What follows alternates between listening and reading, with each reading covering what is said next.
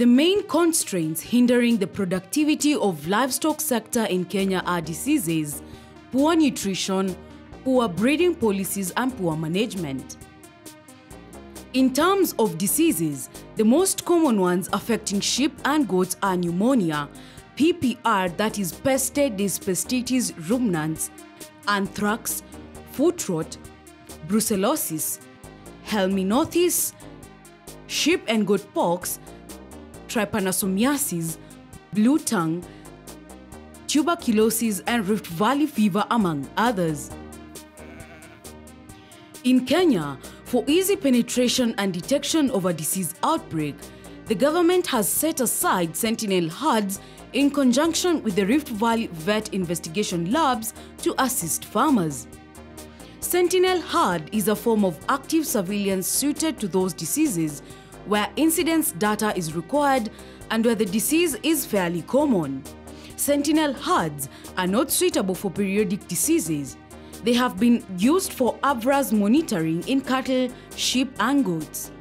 On today's show, we visit Top Farm in Naivasha, which is a sentinel herd of sheep and goats that are used as test subjects to detect and predict diseases. Dr. Ayeko from RVIL in Nakuru highlights that the herd is used for collecting serum to test for outbreaks of diseases such as Rift Valley fever, among other diseases. The government has established a number of farms where we keep animals which are susceptible to the disease, and those animals are not supposed to be treated or vaccinated in order to prevent the disease. We let them be exposed in case there is a problem, but we regularly check their health status to find out whether there is any activity of that disease. Such a kind of surveillance activities, we call them sentinel surveillance. An example of them is found in Naivasha, and it is a herd of sheep which we use to monitor the disease called Rift Valley fever, which occurs during rain periods when mosquitoes which transmit the disease are high in population. So we carry out that activity. This is the Top Farm Sheep and Goat Farm Naivasha. It's a government farm where we as the VIL Nakuru come to collect serum every once in a while as scheduled in order to screen for Rift Valley fever. Now this herd is called a sentinel herd. Now sentinel herds are groups of animals that they can be of any species. They can be camels, they can be horses, they can be sheep, like in this case. Now this group of animals are kept in special conditions for purposes of screening against certain diseases that are being monitored. In this case, sheep and goats are screened for Rift Valley fever virus. If we find antibodies against Rift Valley fever in these animals, then we have reason to suspect that there's an circulating Rift Valley fever infection. In the past few decades, vector-borne diseases have been spreading into countries. It is necessary for a civilian's method to be tailored to the biology of these agents in order to detect the spread. Since the 1970s, diseases such as vascular stomatitis and blue tongue disease have successfully been monitored using cattle and sheep herds as sentinel in many countries such as Saudi Arabia, Australia, China, Indonesia, Kenya, and Sultanate of Oman. Sentinel herds are important means of obtaining baseline epidemiological information on Rift Valley fever. Dr. Ayeko further explains the importance of sentinel herd to farmers. Now this is important not only for the farmers, but also for the human population. Because when we are able to detect at the earliest onset of disease that there is a Rift Valley fever, then interventions can be made, both in terms of animal interventions and also the human medical side. We collect serum, We process it at the VIL Nakuru, and we transmit it to the Central Veterinary Lab in Kabete for confirmation of the status. In Kenya, the common use sentinel herds are grazed in sheep and goat government farm in Rift Valley region, known by many as the Sheep and Goat Top Farm. Top Farm was established in 1972 by the government of Kenya in collaboration with FAO to keep sheep and goats for sale to farmers. On this 400 piece of acre land, they habitat about 1,200 sheep and goats. The herd feeds on mainly star grass as it grows well in the area due to the climate condition. Mr. John Kayere, the farm manager of Top Farm, has been working here for more than 3 years now. He elaborates more on the mandate of the Top Farm and its relevance to farmers. This farm is a complex place. It comprises of curry, it comprises of DTI, LRC, and also sheep and goats.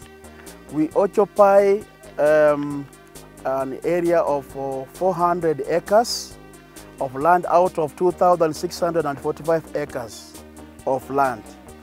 Our annual rainfall is between 300 millimeters and 700 millimeters every year. So the natural vegetation of this place is star grass.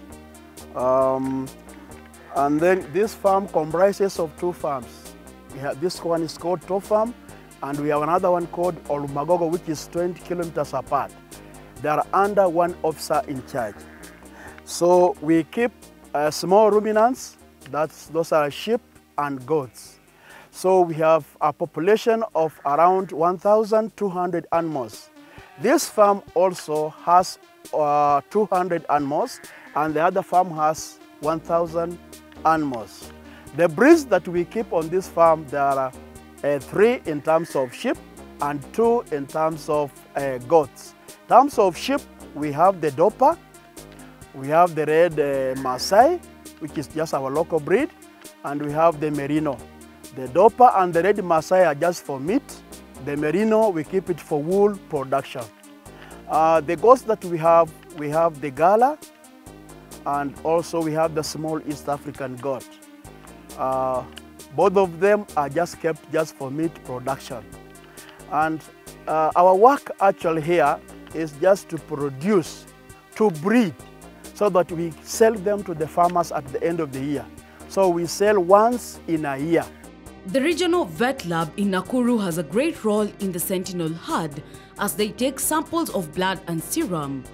They use these samples to survey any disease that may attack or have any attack in the sentinel herd for early prevention of disease and control. Top Farm, in collaboration with the Kenya Agricultural Research Institute and other organizations, have sent a sentinel herd of 80 animals that they use as test subjects to detect disease outbreaks in the Rift Valley region. Mr. John Kayere expounds further on the farm's objective and how they are able to assist farmers in disease control. With this work of research and collaboration, in small ruminants, especially healthcare, what is just being done just on this farm right now, we do it with the conjunction with the KARI, IRRI, district veterinary services, and also universities. We have set up a sentiment herd for Rift Valley surveillance. So we have a herd of 80 animals which we have set apart.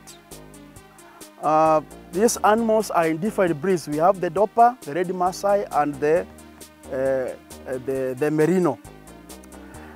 We identify them, and each animal has got an ear tag. So those numbers are just different from the other breeds. So those settlement animals, 80, they have different ear tag numbers for the purpose of early detection of Rift Valley fever. And our objective is enhancing emergency response to and preparedness for Rift Valley fever. So that is our objective. The evaluation team is composed of the Chief Veterinary Field Office, Chief Veterinary Investigation Office, Veterinary Epidemiologic and Economic Unit, Regional VILs, District Veterinary Office, and farm managers. Top Farm has helped farmers treat and control diseases such as Rift Valley fever on their flock in advance for the last 5 years.